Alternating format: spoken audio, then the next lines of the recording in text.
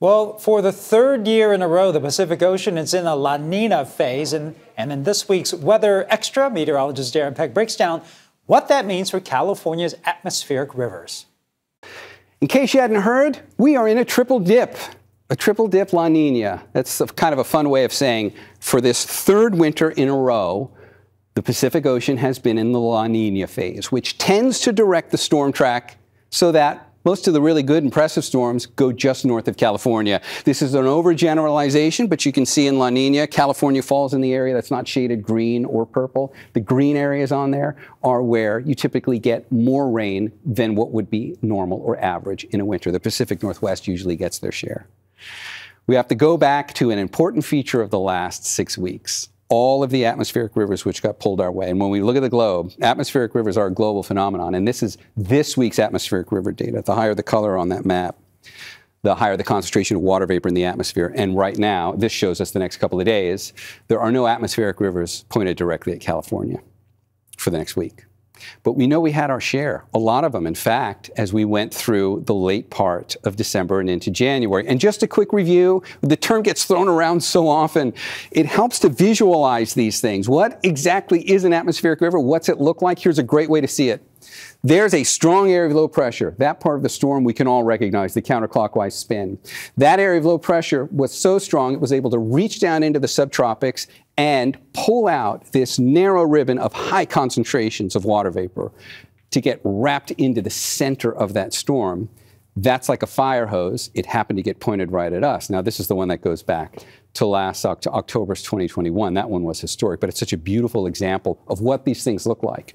That's what it looked like on the radar when it came on shore. There's your fire hose. Now we can see how the whole thing was put together. That's what atmospheric rivers look like. That's a lot of rain. This one shattered records when it came through in October of 2021.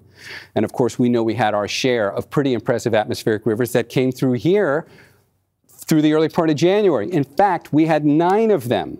And here's a representation of that. You can see there are 9 arrows on here. Each one of those arrows represents one of those 9 atmospheric rivers from late December through the middle of January. They're oriented to show you the direction they came in, and they're color-coded to show you the intensity that they were at. Because remember, we put these things on a scale from 1 to 5. About a 4 would be considered strong. Those are the ones that are very impactful and have some hazardous qualities to them. We had 5 that were at that category in that 3-week period as we went through early January. It was a very impressive time frame. I know I'm not telling you anything new. This much we've already covered. But just for a little perspective, that was this January. Last January, when we were in La Nina, like we are this year, but last year, we were right in the heart of a fairly intense La Nina. The conditions in the Pacific were a stronger signal. The sea surface temperatures were colder than average than they are right now. They're both La Ninas, but the one last winter showed a little more intensity to it than what we're seeing now. It's starting to wane now a little bit. And look what happened last winter. That's the depiction of the West Coast.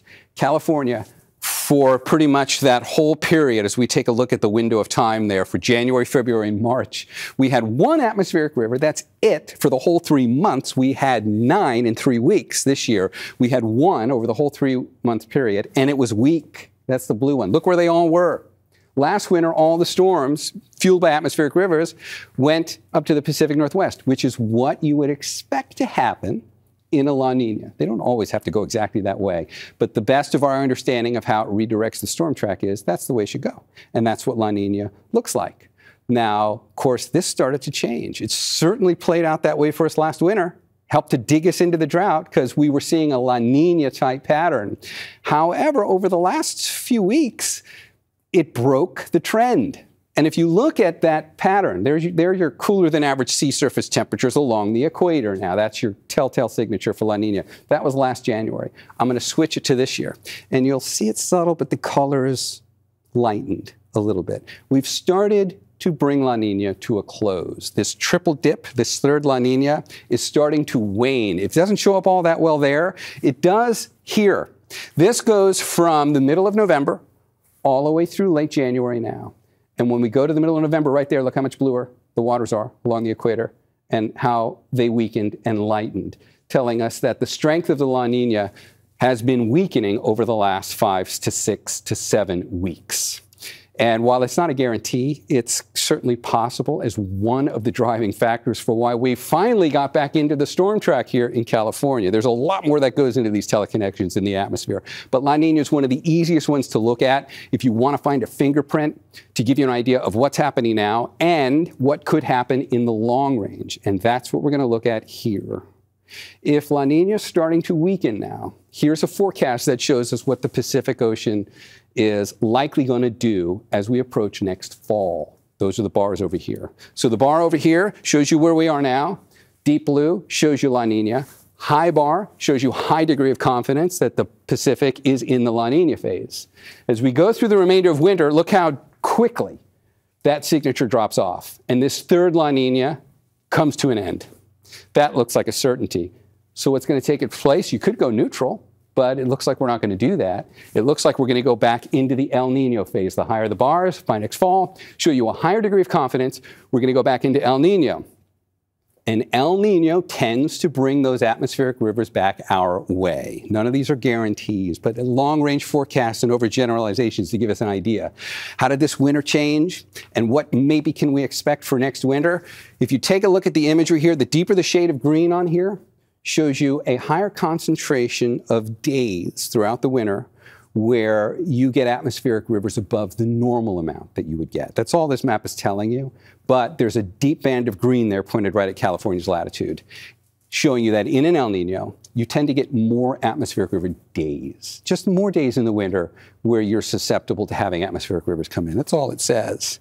But considering we're still technically in the drought, and we had 3 years of La Nina that put us there, it's nice to know we're going to be able to use this map a little more regularly, hopefully, as we get into next winter, to make sure we are continuing to track on that side of the Pacific where the atmospheric rivers might be pointed and how they might impact California's water. That's this week's Weather Extra. Paul Hagan will be in next week with another one.